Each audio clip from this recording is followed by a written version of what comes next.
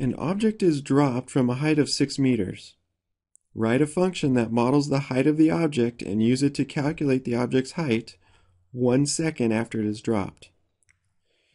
Let's begin with the given formula that models height in terms of time.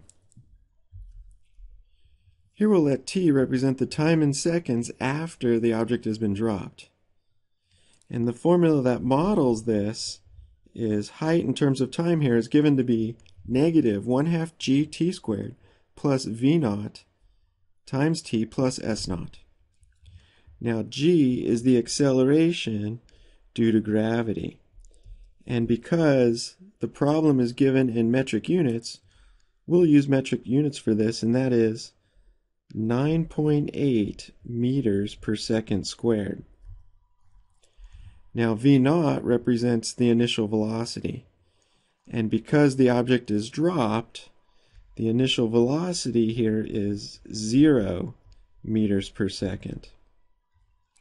S naught represents the initial height, and that's given to be 6 meters. So we'll use these constants in the formula to create a model. Okay, so in this case for g we'll substitute 9.8. For v naught we'll substitute 0, and for s naught we'll substitute 6.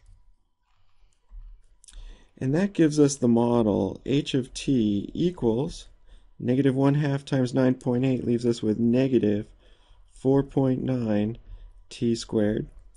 0 times t is just 0, and then plus 6.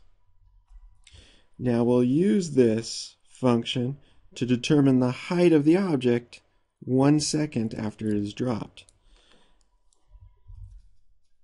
And so we need to calculate h of 1. And we'll replace every instance of t with a 1. And this leaves us with negative 4.9 plus 6, which equals 1.1. And therefore, at 1 second after the object is dropped, it will have a height of 1.1 meters.